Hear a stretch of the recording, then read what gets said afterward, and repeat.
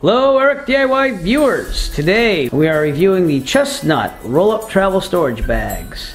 There's 4 large size ones, 28 by 20 inches, and there's 4 medium sized ones, 24 by 16 inches. And we're going to show you how they're used and how I intend to use them. So if you've been watching our other reviews, you'll see that there's a lot more camping equipment recently. That's because Zach and I are going on our first real overnight camping trip at the beach in Massachusetts here in June. So I've been getting a bunch of products for that. So we wanted the storage bags to store our clothes in this backpack and have more space. We're going to demonstrate this with some heavy clothes. On the right side, right over here, we have a medium space saver bag. And on the left, we have a large one. So Zach's clothes are going to go in the medium one, and mine are going to go in the large one. Now, when you think space saver bags, you're thinking, oh, I have to take a vacuum and suck all the air out. But the great thing about the Chestnut roll-up travel storage bags is that you basically just roll them up with everything inside, and it releases the air, and then it keeps it out, so it's a vacuum seal. On my side, just for comparison, there's a good, I'd say, 8.5 inches of clothes on my side. Now, on Zach's side, he has about 5.25 inches on his side. So let's pack this up, and then we'll see how much it packs it down by. We're just gonna put all my clothes into the large roll-up travel storage bag. And the second step is you're gonna take the zippered compartment and you're gonna zipper it up. They give you these handy clips to close the bag. If you happen to lose the clip, it's okay, because you just can do this by hand as well. So it's not imperative that you have the clip. You just have to make sure it's really sealed up. And the next step is that you're going to roll the bag. And what's going to happen is it's going to release the air here right on the bottom, which is going to seal up after and keep all the air out. So I'm going to roll it up like this. You can hear the air releasing itself. And you're going to roll up the clothes in the bag, nice and tight.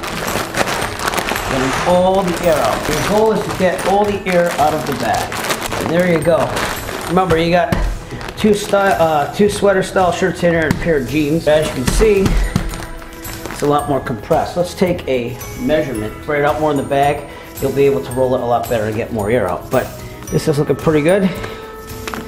We are now down to about 4.5 inches. So Zach's got 2 sweater-like shirts and a pair of pants.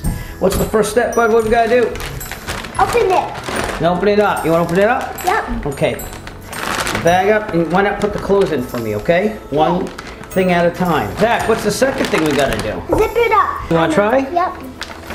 Push down while you move it across, bud. Last step is that we're gonna take the bag, we're gonna roll it up. Push it really, really heavy, okay? Get all the air out of the bag, and you can see that it's more compressed. If you have thinner layers, you could spread it out more in the bag. Zach has compressed his clothes down to 3.5 inches. What makes these great for camping especially is, 1, it's going to save you more space in your backpack. It won't save you weight, but it'll save you space. 2, you can just reuse them. So when you're at the campsite, you put your clothes in there. You could have one for dirty clothes, one for clean clothes, and just roll them up in this bag. And if you're backpacking, obviously you can just do one bag to carry all the clothes you need and try to compress it down as much as you need. The Chestnut roll-up travel storage bags are an excellent thing to have for storage at home or when you're going camping. They seal up very, very well. They're really easy to use. And when you buy them, you actually buy them in a package of 8. If you'd like to purchase the Chestnut roll-up travel storage bags, please look for a link in the description below. We'll send you to Amazon where you can purchase your very own. You'll be supporting the Eric DIY channel at the same time. We appreciate all your support. And if you'd like to see more reviews like this, please give us a thumbs up and push that subscribe button, and have a great evening. As always, if you like this video, found it useful, please subscribe.